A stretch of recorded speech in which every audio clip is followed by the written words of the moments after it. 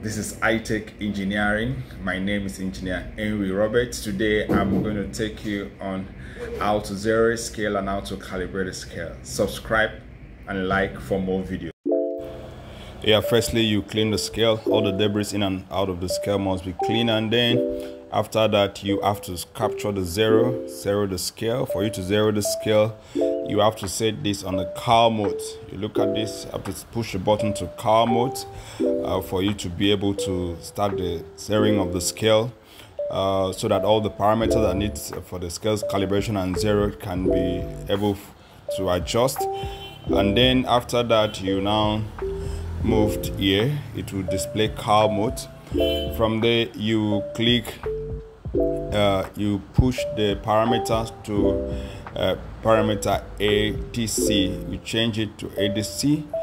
That's where the scale can calibration and zeroing can be carried out. So you take it to zero.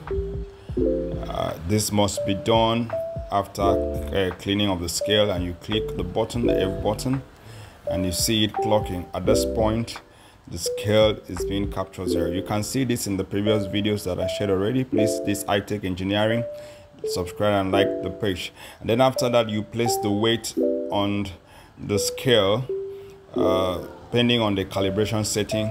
Place the weight on the scale and you see it now displaying on the MEAG card. Yes, you place the weight on the scale and then you check for the load cell effectiveness. The weight should correspond to what is displaying on the MEAG scale. And that is it. Please kindly subscribe to our videos for more videos on high-tech engineering.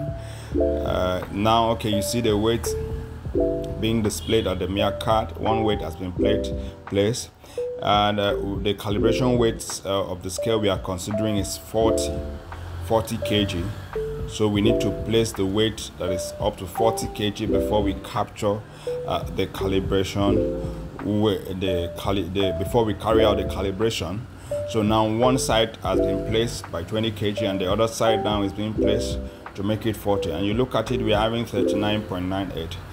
So we need to calibrate this scale. So now you move to calibration. It has been set to 40, and then you capture it.